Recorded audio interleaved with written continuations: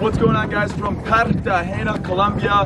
In today's video, we're going to be taking you all around Cartagena. There's a bunch of places you can access by boat and by car, and it's going to be an amazing next couple days. We have the whole squad here who's going to be taking on Cartagena. Let's go! Hey!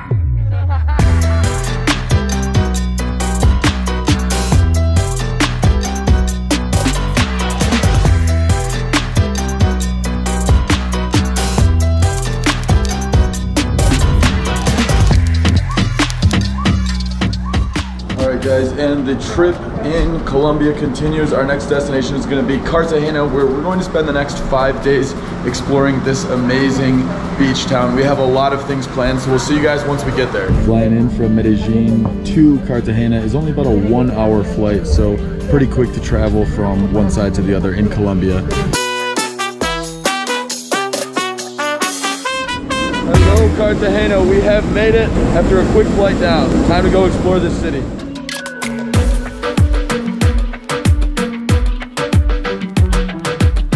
Alright guys, so we just arrived to our spot here in Cartagena, Colombia, where we're going to be spending the next 5 days. We have a group of about 12 of us who are all splitting this beautiful Cartagena mansion we're about to show you guys. Let me figure out how to open this thing. Yo, what's good? The squad has arrived. Come on in the mansion. Yo, let's go. Let's go. What's going on, man? How's it going? Tito, what up? Hey. Happy load. Hey, look who made it. What's good, bro? Hey. What's good, bro?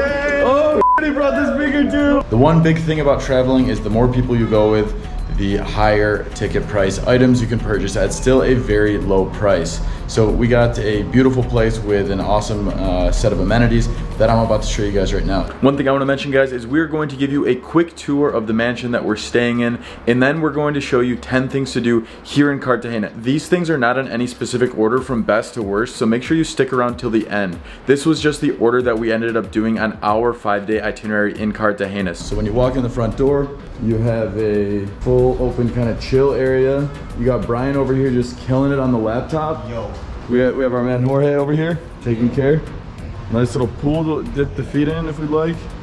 And we wrap around all the way. So let's do this. Show you guys what else we have in here.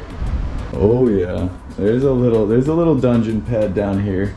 Got a nice sized baño there. And we keep going with the tour. Going up here. Got another room here.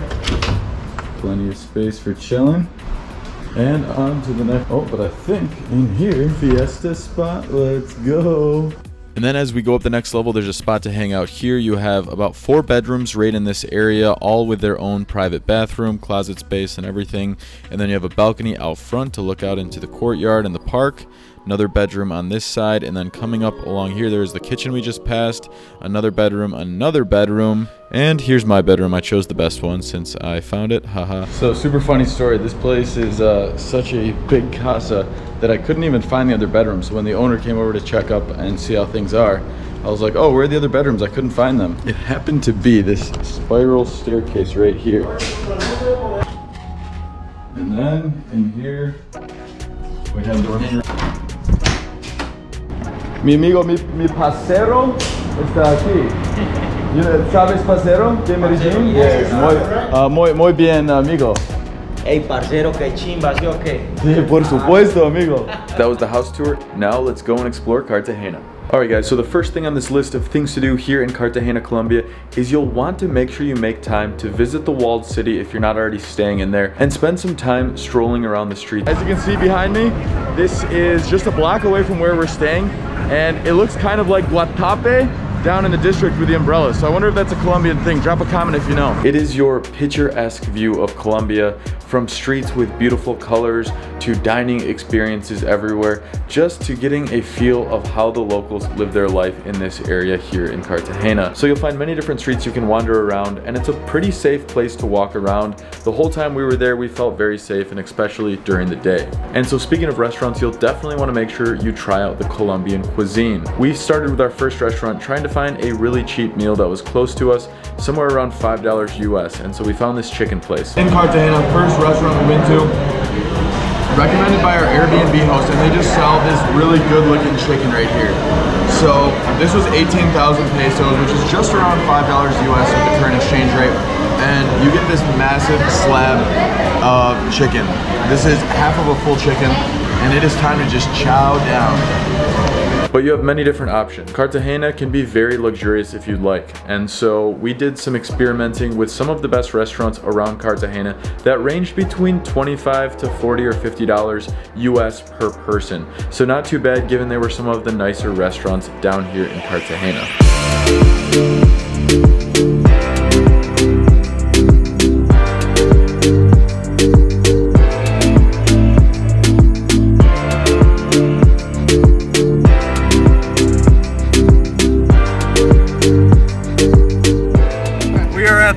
Famous Cafe Del Mar on the walled city, the ancient walled city of Cartagena, Colombia right now. Awesome ambience, good vibes, good drinks, nice sunset with the crew. Let's go! Despacito! Yes, let's go, let's go.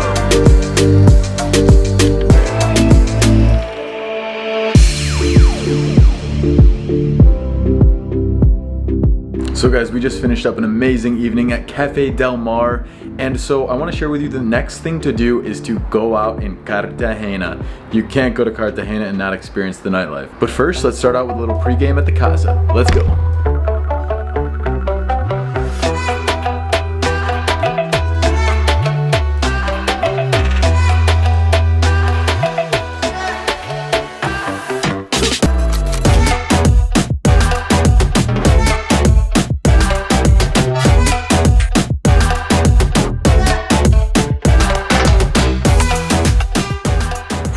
What a night. See you guys in the AM.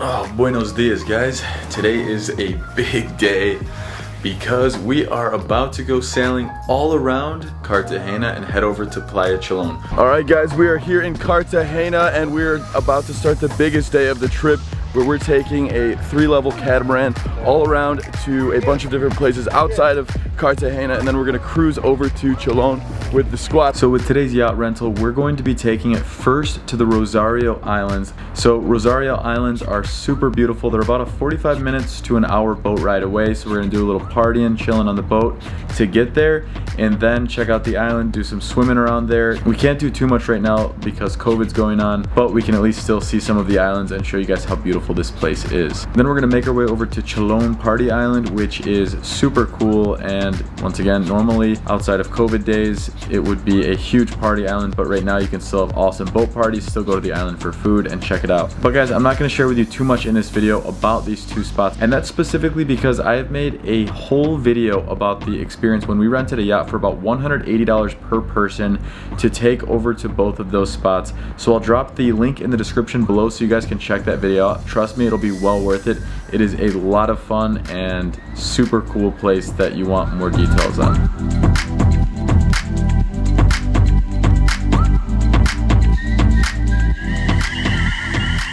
Alright guys, our next thing to do here in Cartagena, Colombia is to head over to the famous Playa Blanca.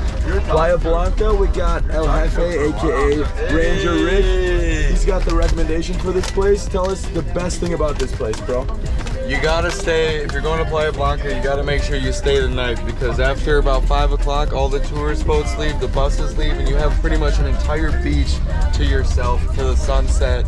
Food, great service. It's just an awesome place to be with your group of friends. That sounds amazing. It's only 1 hour away from Cartagena, so we have the whole group of us, 10 of us, in the van right now, cruising over. It's about $100 to get all of us there, which is a little expensive, but you know, when you split it 10 ways, that's only 10 bucks per person. So you can probably get it cheaper if you hop in a cab with a couple friends. That's another way to do it. So, all right guys, we will see you once we get over to Playa Blanca. Vamos a la playa. We have arrived.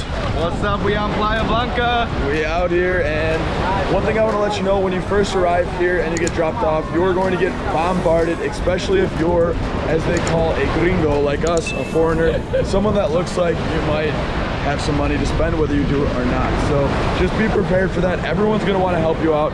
Everyone's going to want to take care of you, but just keep going towards your destination. It's really easy to get from place to place here. We are walking to the end of the beach where we're staying at our hostel, and it's only about $17 per person per night. Some of the hostels can be booked online, but it sounds like, based on Moreland's experience, a lot of the hostels Yeah, a lot of them you need to just show up here, grab your spot.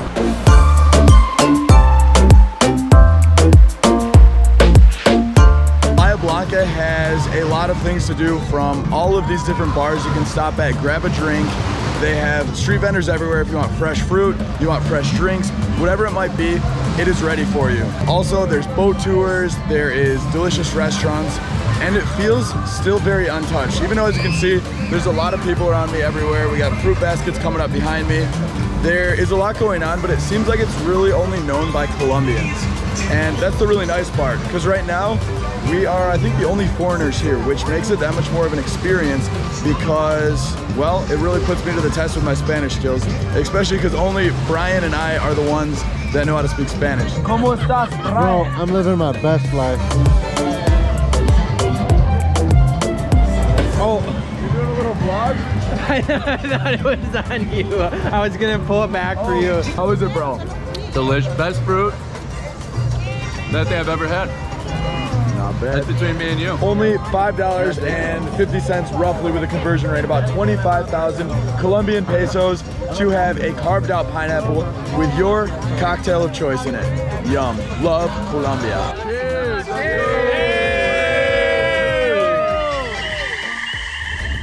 All right, guys, we had an awesome time spending the night in Playa Blanca. The crazy part about this place is around 10 p.m. it's completely shut down.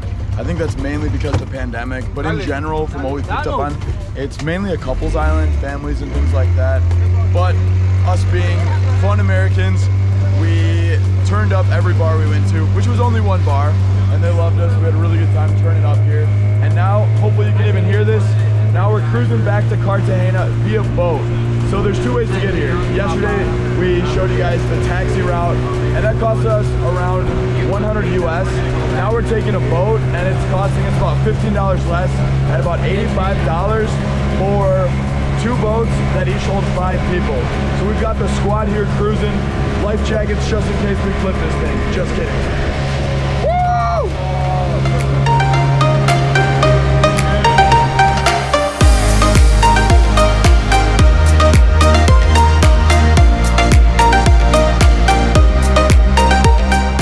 Never a dull moment here. We are, what it looks like, now getting in another boat on our way to Cartagena. I'm pretty confused, if you can't tell. Yeah. So I guess that's the move. This journey is non-stop. Halfway to where we are right now, a boat pulls up, our captain jumps into the other one, new captain hops on, no clue why, and then we think we're getting dropped off in Cartagena, but really we're just somewhere way outside of Cartagena, and then we just merged to another large boat where we're all on it together. We're getting yelled at propina for everyone, and we're like, what about the $100 we already paid? So this is the life in Colombia when you take the less traveled path back to Cartagena. But this beats the hell out of being stuck in the taxi. That's that's for damn sure.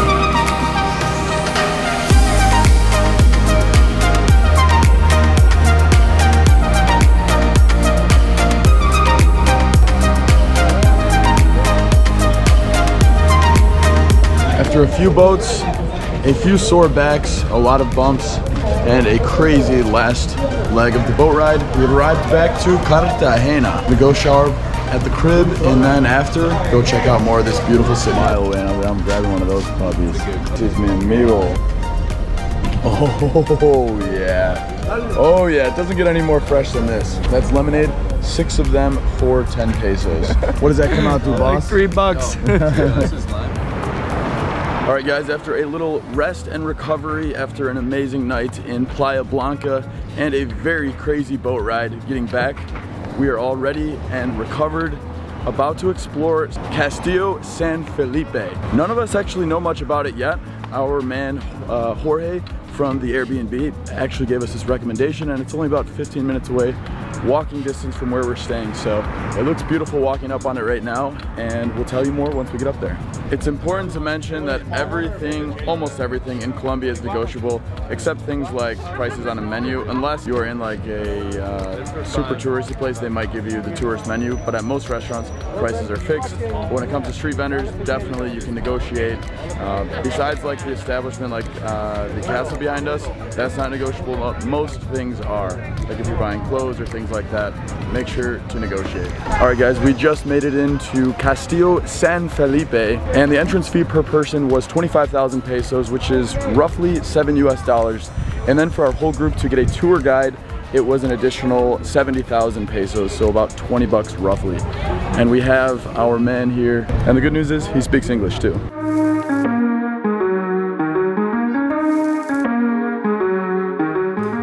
Alright guys, we are entering into a very narrow tunnel. It's probably about 5.5 feet tall. And as you can see, there's basically almost no light in here. How are we doing back there? Except for the lights they added. Yeah, except the added lights. Oh, you know what? If I take my sunglasses off, you can see much better. Highest point right there in Cartagena. Now it's a museum. All right, guys, we're about halfway through the tour. It's about a 50-minute tour with our guide here, and it is a really cool place. This castle was actually built, or fortress, if you will, was actually built between the 1500s to the 1700s. So originally, when it was first built, it was a smaller version of what you can see today. And then now it has been expanded around the 1700s time frame. So there's a lot of history packed in this place. If you like that, it's, you know, a lot of fun to learn about the culture and history of how Cartagena came about, what they had to do for defense mechanisms with a fortress like this. The last thing I'll mention as well is, even if you don't like history, from every part of this fortress you have beautiful views of Cartagena. It's so worth it. The photos, the videos we have of here are stunning. Again about the flag. Colombian flag. The yellow color represents the natural resources. The blue color represents the heaven and ocean. And the red color represents the blood shed by the hero in the Independence Day. And after the tour, last but not least, for number 10, you'll want to visit the flag at the top of the castle. This is one of the most picturesque spots to get a photo in all of Cartagena. And you're already there checking out the castle, so you might as well hike right over to the top here. It is a beautiful spot. Guys, Cartagena was amazing. Unfortunately, 5 days is not enough to see this beautiful city. There's so much to see and do, but I can confidently tell you that I will for sure be returning. These things were just a small fraction of all the things you can do when visiting Cartagena, but I guarantee you'll have a good time. All right, guys, thanks so much for watching. Make sure to hit that like button so you see more videos like this. Hit that subscribe button and you won't miss any. We'll see you guys in the next video.